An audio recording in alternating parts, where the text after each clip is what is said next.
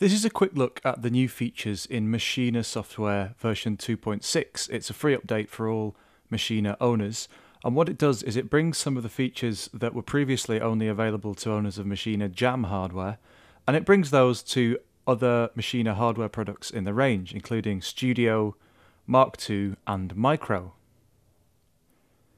So the first thing that it can do, which is really cool, is it can send MIDI out now. It can send MIDI notes and CC data out to external hardware. So if I look here in my software and my preferences, what I've done is I've added some devices to my new user library. And this will be a download that you can get from the website, and it's called External Instruments. And when you add that folder to your library, what you will then find is if you go into your user area, you have some presets here for common hardware devices like Xbase, Volca Beats, things like that. And of course, I imagine that NI will add more of these as time goes on. So to see how it works, if I just go back into my main view here, and here is my list of sounds. I can select sound 1.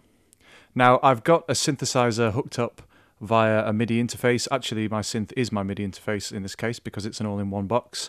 But what you would normally do is you would just go into Machine's Preferences, MIDI section, and check that your MIDI output is now being sent to your MIDI device. Now, in my case, that is a Zyosynth, which is both a MIDI interface and a synth. In your case, it might be a regular MIDI interface hooked up to a hardware synth or drum machine, any kind of external hardware. So I'm sending MIDI output to my Zyosynth.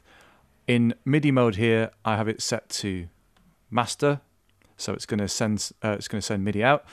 If I close that and I come back into my sound section here and the MIDI section, I see that in destination now I can choose to send out to my Zyosynth. I'm going to send on channel 1. I've got my Zyosynth set up to receive MIDI. So now if I go into my piano roll and I choose to paint some notes in and play back.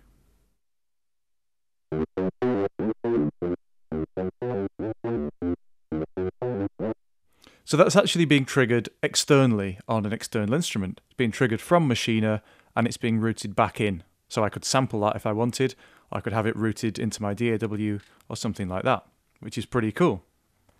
Another thing that now comes to the other hardware members of the family are some of the randomization features in Maschine. And the way you access these is from the hardware. If you press Shift and Variation, you can see that I get various different ways to randomize and humanize my notes. So I can choose things like humanize the part, and within that I can then go and apply those changes. I can apply different things like different velocity ranges, time shifts. If I was to go back and say what I actually want to do is randomize these notes, again I can go in and I can say I want to set a probability of notes triggering. I want to set a note range like this.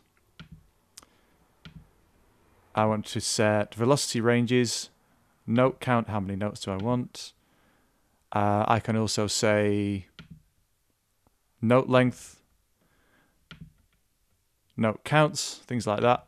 And if I go back and apply this, then what you will see is that it bongs in a load of notes for me. I could change it again. I could say, actually that's rather too many notes, so I wanted to go back to just 2 notes, apply that, and play it.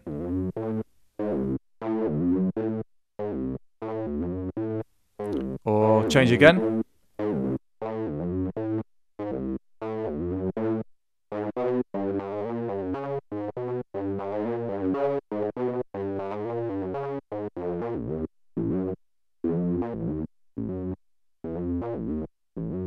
And you could use that to make monophonic patterns or chords or beats or anything you like. It's just a nice way to input data automatically.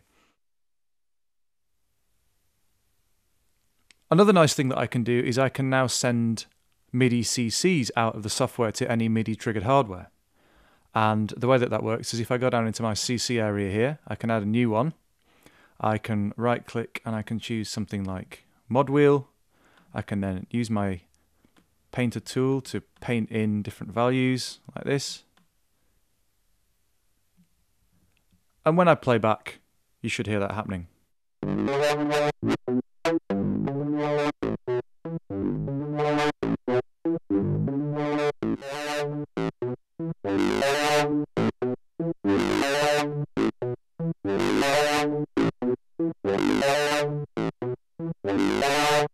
And remember, that's all being triggered externally on my MIDI hardware.